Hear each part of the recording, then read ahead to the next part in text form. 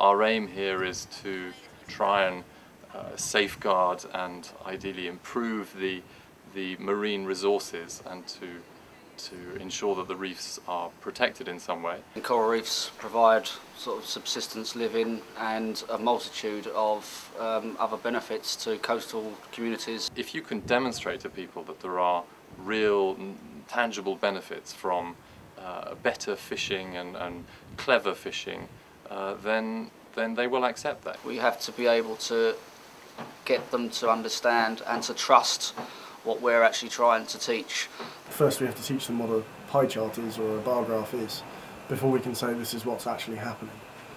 I mean, if you're going to get local communities to work with you and to safeguard their resources, they need to be desperate. I mean, they need to come back with completely empty nets for a while. Then they'll be prepared to do whatever. They put down a particular result to whether a zebu has been slaughtered at an auspicious moment or not. You know, that's clearly something that we can't really engage with. I think you just have to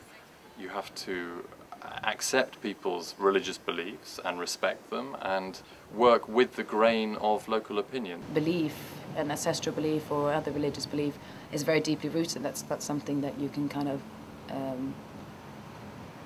question or contradict. I mean, is there a belief? They don't understand concepts of saving for the future either. Vesus are very here and now, live for the now, and if they go out and have a very good fishing catch, they'll go on a drinking binge for a couple of days and they won't save any money from what is a very fortunate event.